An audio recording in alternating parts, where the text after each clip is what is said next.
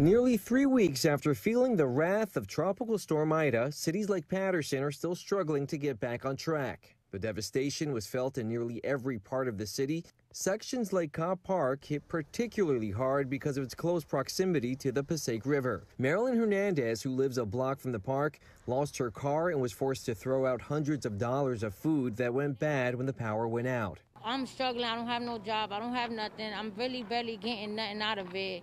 So it's like, what am I supposed to do now?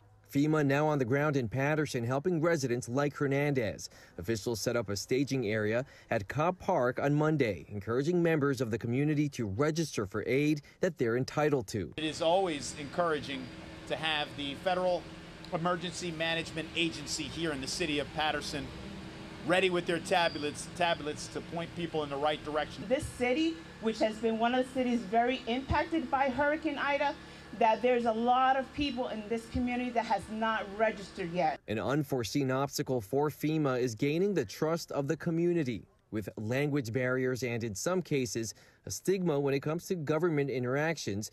The agency is currently sending teams to impacted neighborhoods where they're knocking on doors and working with local organizations to get the word out. Who knows better than the residents and those that work within the city?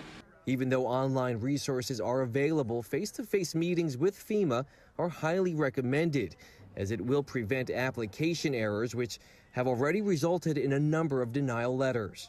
Another hurdle they have been dealing with here in the city is the ongoing boil water advisory, which is expected to last another 2 to 3 weeks. Officials have been distributing water at a number of locations across the city. To get more details on that, head over to our website, pix11.com. In Paterson, I'm Andrew Ramos, Pix 11 News.